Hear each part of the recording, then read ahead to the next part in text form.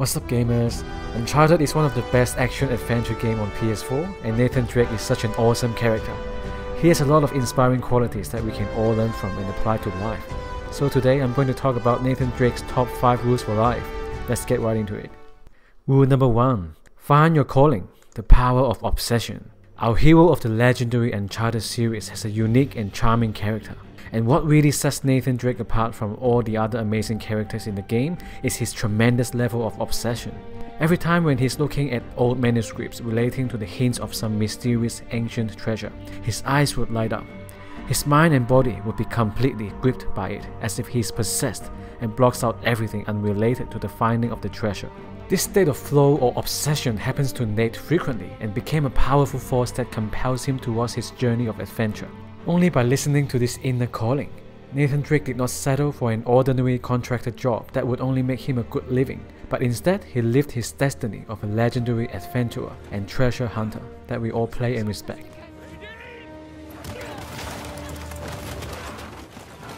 You might argue that Uncharted is only a game and Nathan Drake is a made-up character, but our history shows that all true masters have a high level of obsession in a way, and they fulfill their calling with a strong sense of destiny. Writer Robert Greene called this sensation mastery. Every one of us has a unique character and interest, and God only knows what truly grips you. So from now on, make it your first priority to find your deepest interest and find a way to somehow express your obsession into a career path or personal development and master your destiny. So how do we find our obsession? These are some simple questions that you can ask yourself. What is it that I can't stop doing and talking about? What would I do to give to the world if money is not a concern? What would I be doing if I only had 6 months to live? Chances are that you should be doing that right now. As we spend most part of our waking hours at work, it would be a tragic waste of the short time we have in this world by working as someone we don't want to be just for making money. Rule number 2. Greatness from small beginnings. Go back to your childhood inclinations. Perhaps the most important motive in Uncharted is Sic Parvis Magna. This was also the motto of the great explorer Francis Drake, which means greatness from small beginnings, inscripted on the ring that Nathan Drake was always wearing. Nathan had many unfortunate childhood experiences. His mom was a talented archaeologist and historian but died from a disease at a young age. His father struggled to support him and he ended up in an orphanage. He always got into fights with the other children in the orphanage because of their insults. As a result, he developed a defiant and adventurous personality and eventually ran away from the orphanage. Throughout the following years, he and his brother Sam were determined to complete their mom's unfinished work.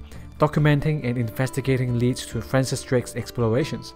He became fascinated by history and archaeology and reconnected to his deepest inclination, as if his mother's natural talent and passion were already deep inside him.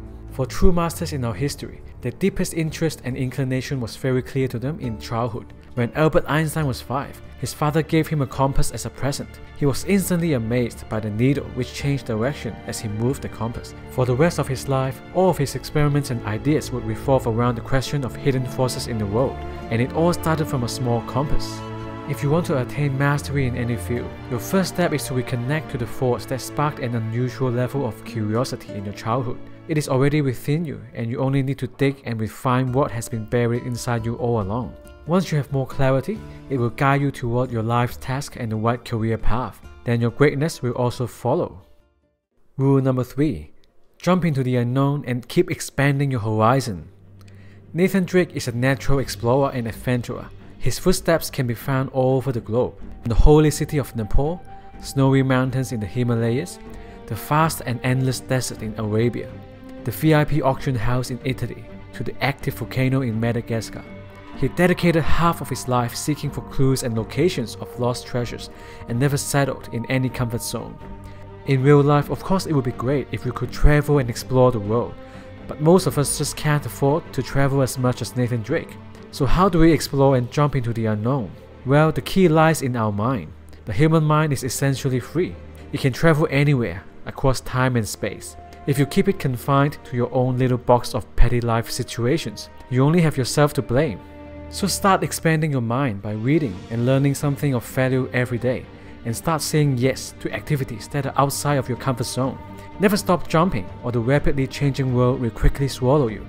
With your horizons expanding, you will discover your new limits and see more opportunities around you. Rule number 4.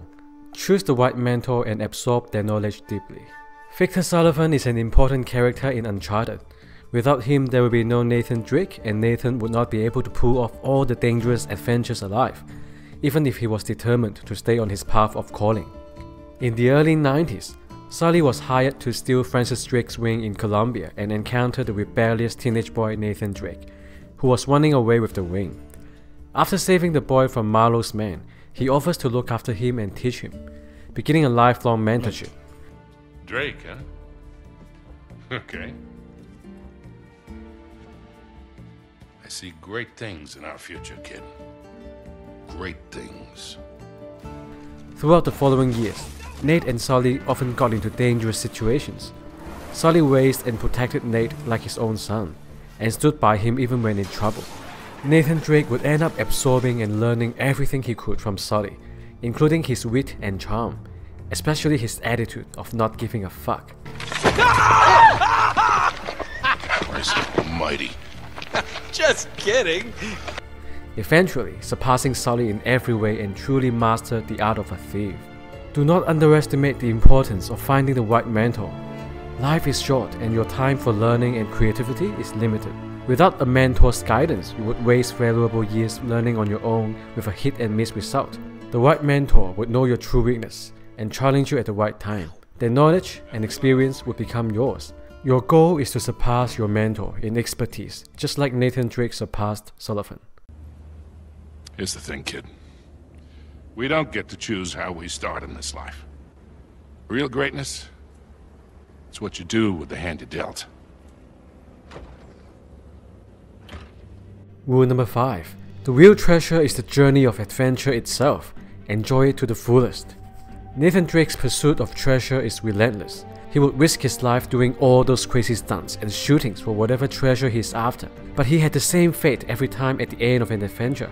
All the so-called treasures would be cursed in a way, and he would have to let them go for the greater good. So the El Dorado had to sink back into the depths of ocean, and the lost city of Shambhala and Iram had to be destroyed. Henry Avery's ship was found at the end, but was set on fire by the burning greed of his rival. In the end, Nathan never really became a wealthy treasure hunter, and he gained no physical treasure after all. But I think that in the end, Nathan did attain all the real treasures from his journey, because it is the experience that really matters in life. There was a saying, life is either a daring adventure or nothing. We can see the most successful people in this world are the ones most willing to make their lives into a daring adventure. However, most people prefer the security and comfort of a mediocre present than the adventure of becoming their best possible self that they are meant to be. They justify their limited actions by saying that they are just being realistic. They are too caught up with the day-to-day routines and useless habitual thoughts and have been busy being busy. They never take the time and courage to design how they want to play the game of life. Some people are obsessed with the material wealth in this world, thinking their happiness are defined by it, so they would try to grab more and more of it with their lives, but they never have enough. Some people only live for the future and always hoping to get to some better place and find their treasure they are hoping to find eventually. But when they get old, they would realize that they had always felt the same emptiness and their lives are coming to an end. So don't let the music die within you, because the real treasure is hidden right in front of you. It is this moment and you are in it. Be the Nathan Drake of your life and make your adventure worth playing. Enjoy it to the fullest. It's incredible. Thank you for watching. I hope you have learned something awesome from Nathan Drake, and don't forget to look deep down inside you and listen to the voice that calls for your adventure. If you liked the video, please like and subscribe, and I'll see you soon in the next video.